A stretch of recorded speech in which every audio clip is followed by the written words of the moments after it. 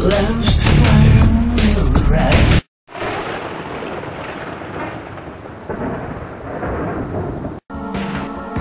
The last fire will rise behind those eyes. Black house will rock. Blind boys don't lie. Immortal fear. That voice so clear. Hello, YouTubers.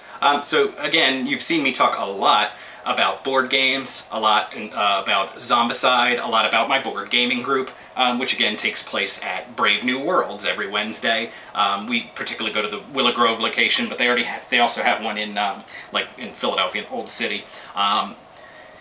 If you're within like the Willow Grove, Pennsylvania area, somewhere around there, you know, feel free to shoot me a private message. I'd always be more than happy. My whole group is always more than happy to have new members either stop in, you know, for a game or two, or even to join as a full-time member. So you know, we always feel like the more the merrier. Anyway, when Zombicide, when my gaming buddy who brought in Zombicide, when he first started coming, he had long ago already painted all his zombies, and they looked really awesome. So my other friend, he actually, my friend who's from the gaming group, who's probably the biggest zombie nut amongst us, he went out and got all the Zombicide stuff. He painted his zombies as well. Personally, I've never really had a very much artistic talent. I've never been good at stuff like that. So when I picked up Zombicide, I had a feeling like I just would never be able to do it. I was almost reluctant even to bother trying. Because I'm not very good with artistic stuff. I never really thought I'd be able to do anything like that. But you know, after a while, it's just their zombies are so awesome, and the more and more they learn more techniques, it looked more and more awesome. I started to be like, you know, I gotta try this. I know I'm not good at that sort of stuff, but I've got to just try it. So we eventually, one of the guys, we kind of got together as a group and decided we were going to do a paint day, which is the two guys of the group who had painted their miniatures before. They were going to teach us all their process. So we did that, and the guys were great teachers. It was a lot of fun, and it actually turns out that I'm a lot better at it than I really thought I would ever be. Now, I do attribute a large part of that to being the fact that they were great teachers. But you know, I'm really excited. I'm really happy with the way my zombies are coming out. They are really awesome. So I'll show you. I'll show you kind of a little bit of the process. So what you first do is you take the zombies as they start off, and what you do is you spray them with a black primer coat. After that, you let that dry and spray them again with a white primer coat. The black, you want to get them completely coated. The white, you actually don't need to get them fully, but you want to get them mostly, but you just leave a little bit of the black showing sort of like a gray, and that's basically like a shadow effect.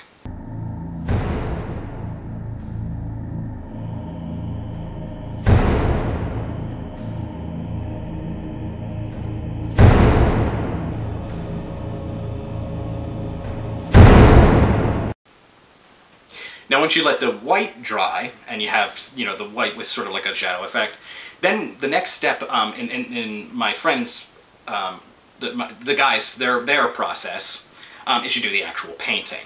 Now there's two different types of paints that they use, and that I use.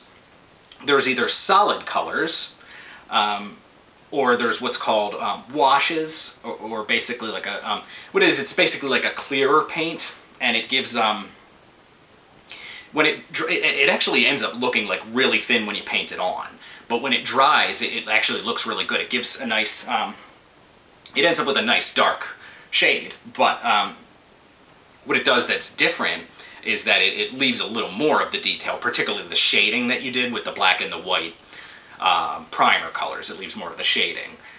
So what I've done, I like having a variety. So I have some that are using using all solid colors. I have some that are using the washes, and then I have some that are a mix. I also have basically three, I guess, different flesh shades that I use for zombies. I kind of like, even though technically dead flesh doesn't turn green, I have always liked that kind of supernatural, unnatural, like green zombie flesh. So one of my friends recommended this, basically this undead flesh color of paint. Or actually I think it's called dead flesh, and it's like a greenish, so I have some of my zombies painted with that.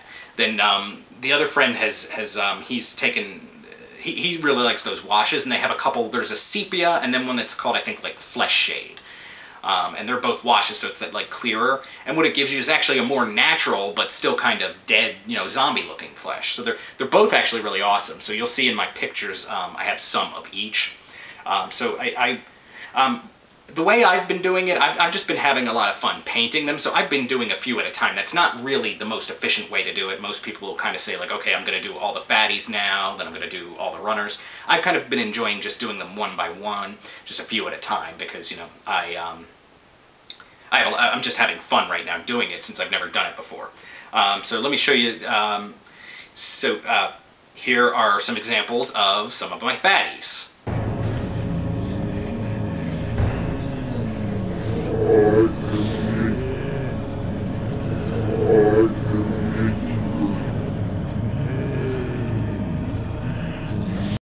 And here's examples of my runners.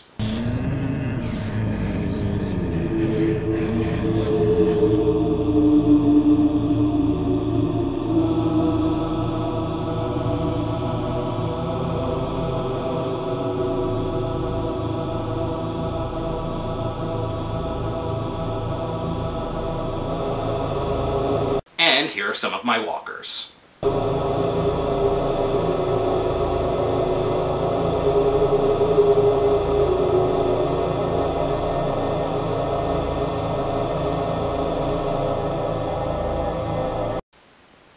And at the time of filming this, I've only done one so far, but here is my abomination.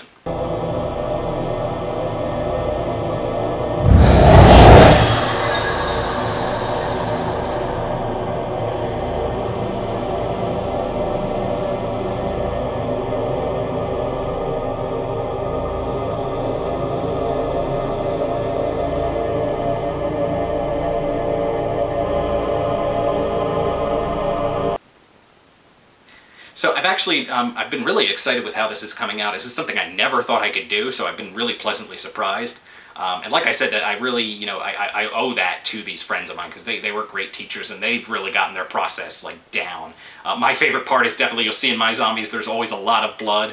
I like a lot of gore, so my zombies are always going to have a lot of gore. So, you know, this was definitely a lot of fun. I definitely recommend, even if you're like me and you think this isn't something you could do, I recommend you at least give it a try. It's a lot of fun, and you know, it's really not as hard as it seems. Okay, thank you, YouTubers. Have a nice day.